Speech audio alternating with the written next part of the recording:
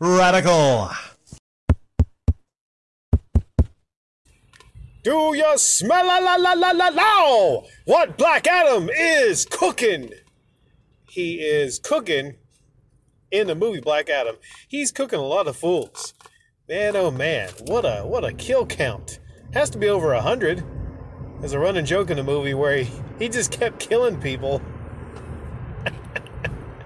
There's many running jokes around the fact that he just couldn't stop killing those soldiers. There was oppressive soldiers, and The Rock plays kind of like a hero that's not a hero.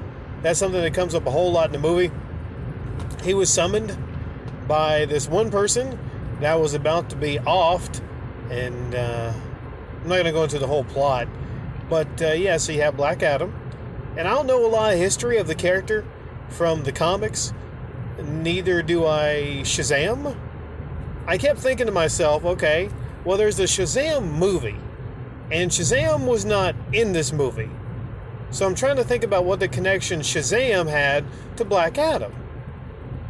And I'm sorry, I'm not up on a lot of the comic book stuff. I did see Shazam a couple years back or whenever it came out, and I liked Shazam, and I did like this. I know I would like this going into it. Sometimes you know you're going to like a movie before you even go to see it. You know, it's a superhero movie. It's got The Rock. I mean, it's like one of those, sit back and just kind of enjoy it movies. I like those kind of movies. It's not terribly deep. It isn't. But there was some good fight scenes in this one. So that's pretty much what I expect from this. The plot, it's kind of paper thin. It really is. There's not a lot of levels to it. Basically, The Rock... I'm not even going to go into the plot. I'm going to go into the fight scenes. Fight scenes were good. They were good. When he was taking on Hawkman, which, I mean,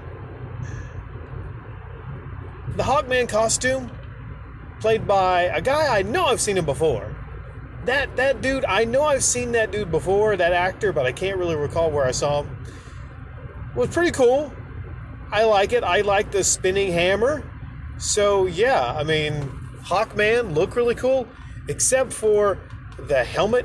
And I don't know if there's a way you can make the helmet not look kind of stupid on a human. Caw-caw.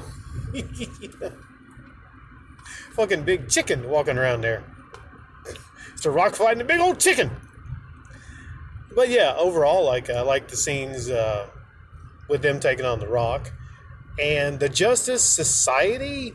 Not the Justice League now, the Justice Society, made up of Dr. Fate, Tornado Chick, I forget exactly what her name was, Tornado Chick, who made lots of pretty rainbows when she made her cyclones. So yeah, you had that team that was sent to take him out from the lady from the Suicide Squad, what's her name? The black chick that controlled all the stuff in the Suicide Squad movie. For a second, I got excited when I saw her. I'm like, oh, we're going to see Harlequin? Are we going to see, actually the Suicide Squad in here? Taggart? I forget what her name was, anyways. But, yeah. So, he did actually get... Well, I don't want to give away a lot of the plot. Sorry, I was about to give away some of the plot later on. You will see from some of the trailers of the movie that The Rock takes on Hawkman, takes on Dr. Fate, takes on the Tornado, and takes on a blatant ripoff of Deadpool. When you looked at the mask, and I'm like, that just looks kind of like Deadpool.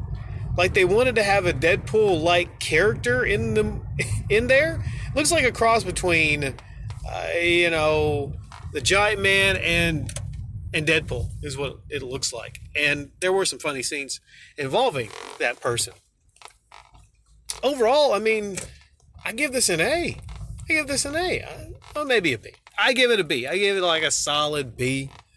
Were there some things that probably could have been done better, story-wise? Yeah, sure, definitely.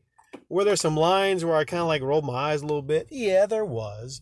But as a fun time movie to go see, it's a crowd pleaser. It was a crowd pleaser.